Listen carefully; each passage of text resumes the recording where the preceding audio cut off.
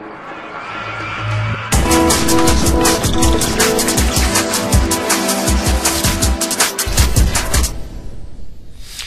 everybody, welcome to lesson 2 of topic 9. We're going to be talking about more stoichiometry and converting mass to mass. If you've not done any stoichiometry at this point, I highly suggest you go back and watch lesson 1 in topic 9.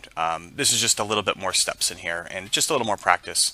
But before we get going, I'd like to give a shout out to my sponsor, Avogadro's Pest Control. If you've got problems with moles, call 902-1023. Now let's get going.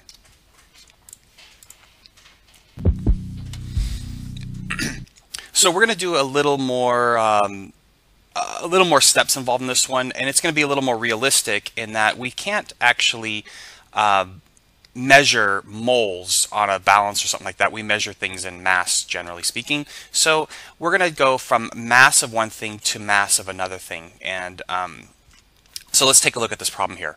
Ammonium nitrate, which is NH4NO3, is an important fertilizer. It produces dinitrogen monoxide and water when it decomposes.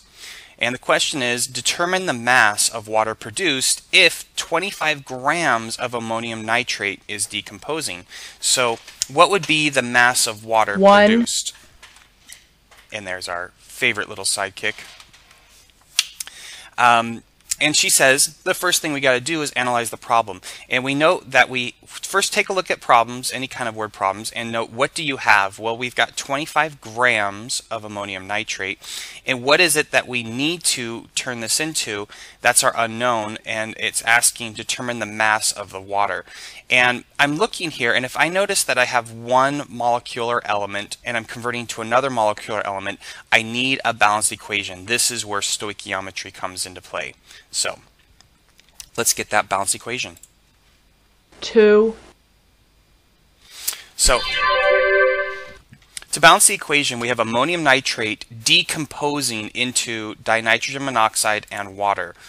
So I would write it like this. Ammonium nitrate is decomposing into dinitrogen monoxide and water. And if we take a look here, is it balanced yet? Well, I've got one nitrogen and I've got two nitrogens right here, and I've got 2, which is good. I have only 2 oxygens though, and I have 3 over here. And I also have a problem with my hydrogens. I've got 4 hydrogens and I only have 2. So by simply adding a 2 over here, I think I balanced it. So I've got 4 hydrogens and 4 hydrogens. I've got 3 oxygens, and I've got 2 nitrogens and 2 nitrogens. So it's balanced right now. Now, what I highly recommend is when you do these problems, stoichiometry problems, get your balanced equation and write what you have on the equation and what you need to solve for on the equation. So I have 25 grams of this one, and I need to know how many grams of the other I have. Now let me tell you the most common mistake people are going to make on this one, that people don't really understand the concept of stoichiometry. They will probably, a lot of people will do this. They'll say that there's 25 grams of ammonium nitrate, and therefore since it's for every 1 ammonium nitrate you get 2 waters. So a lot of people will mistakenly just put 50 grams of water because there's twice as much water as ammonium nitrate.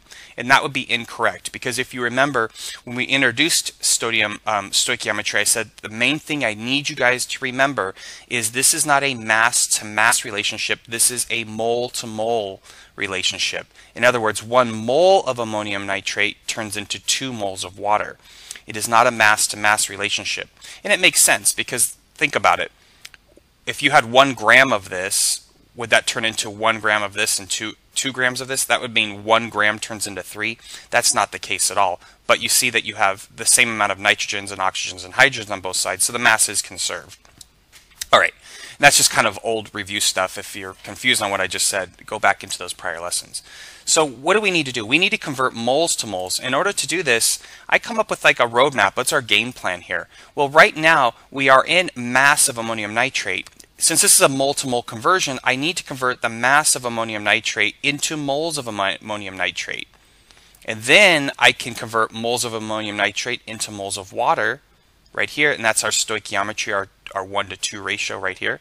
And then the answer is in grams. I'm going to convert that into grams. So I'm going to do this in 3 steps here.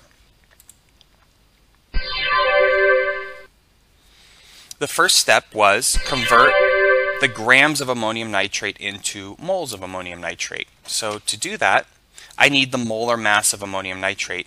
And I would suggest pausing the video right here and using a calculator in your periodic table and determining the molar mass of ammonium nitrate. So pause right now and let's take a look at what you got. So 25 grams of ammonium nitrate, I'm going to multiply that by the molar mass, and that would be grams per mole. I'm going to put the grams on bottom so they cancel out. And the sum of a nitrogen plus 4 hydrogens, another nitrogen, and 3 oxygens is 80.04. And that's grams per mole. And I come up with 0.312 moles of ammonium nitrate right now by taking 25 divided by the 80.04. And now I'm in moles of ammonium nitrate, and that's why I have this roadmap here to kind of help remind me of where I'm going with this. So now I'm in moles of ammonium nitrate, and the next step would be, because I made this nice roadmap, I'm going to go to moles of water now.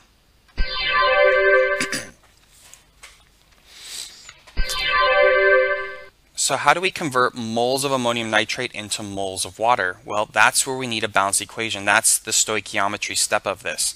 So for every 1 ammonium nitrate, there's 2 water. And now we can do this. This wasn't a mass-to-mass relationship. This is a mole-to-mole relationship on the balanced equation. So we had on the last step, we said that we're at 0.312 moles of ammonium nitrate.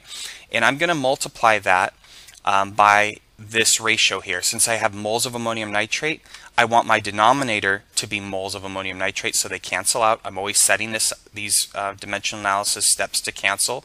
And now my numerator is what I want it to be in. So I want to be over here, 2 moles of water. So I'm going to take this number and multiply it by 2, and I get 0.624 moles of water. Again, I take a look at my roadmap that I made at the beginning, and now I am in moles of water, but I don't want to be, that's not my answer. The answer says determine the mass, so I need to get this into grams of water. So that's going to be right here.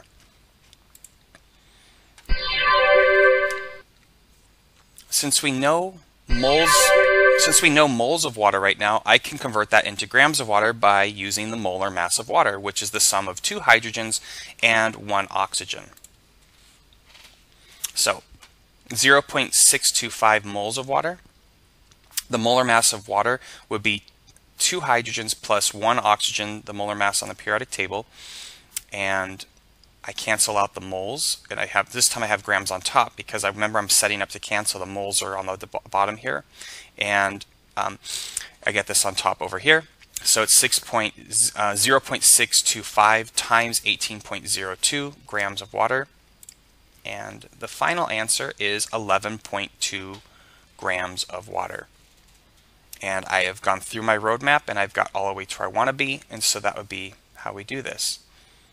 You got to make sure you keep these steps apart, where molar mass is always grams per 1 mole. This part here on the periodic table, where if we go back to the last problem here, this 2-to-1 ratio, these coefficients only come into play at this step here in the stoichiometry, converting moles of something into moles of something else. That's where these numbers come in. A common mistake that students make is they'll see that the water, and they'll want to put this 2 here because it says 2 waters. You already accounted for that 2 right here. It's already been accounted for. You don't do it over and over and over again. Okay, you account for it once, and that's where it comes into play. Grams to moles, you don't need the coefficients of a balanced equation. And in fact, you don't need a balanced equation at all. You can just take a sample of iron and say, okay, I've got this many grams of iron. How many moles it is? You don't need a formula for that. So remember, that's always a 1 grams per mole, and that's a common mistake I see people doing with these problems. Okay, so that's our practice here. So our workshop for this one here is the first one, 1A, is just like what I just modeled for you. So see if you can use different compounds, different elements, and different values, but it's the same thing. You're going to convert grams to moles, moles to moles, grams. So here, look, we're talking about, we have grams of hydrogen. So we've got grams of hydrogen right here. And the question is, how many grams of ammonia will be produced? So if we take 2.1 grams of hydrogen, react it completely, how much ammonia will we produce? So roadmap, take the 2.1 grams of hydrogen, convert that into moles of hydrogen, and then convert moles of hydrogen into moles of ammonia, and then convert moles of ammonia into grams of ammonia. For the second one, how many kilograms of hydrogen are needed to produce 4.23 times 10 to the 27th molecules of ammonia? So here we're starting on B, you're going to be starting with ammonia, and you got to convert that into, this is molecules of ammonia. You're going to have to convert that into moles of ammonia, and to do that you need Avogadro's number. If you have forgotten, Avogadro's number is 6.022 times 10 to the 23rd atoms, or in this case, molecules per 1 mole.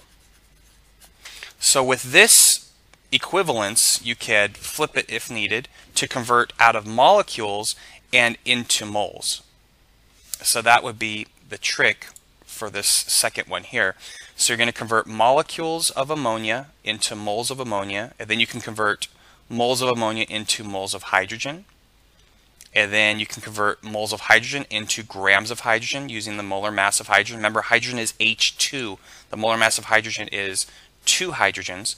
And then you can finally convert grams of hydrogen into kilograms of hydrogen, because you know that, or you should know, is that there's 1,000 grams per 1 kilogram. Okay, so give these a try, and we'll go over those answers together, and save any questions, highlight something, or save any questions when you work on this stuff so that we can address it in class. Good luck, and I will talk to you guys soon.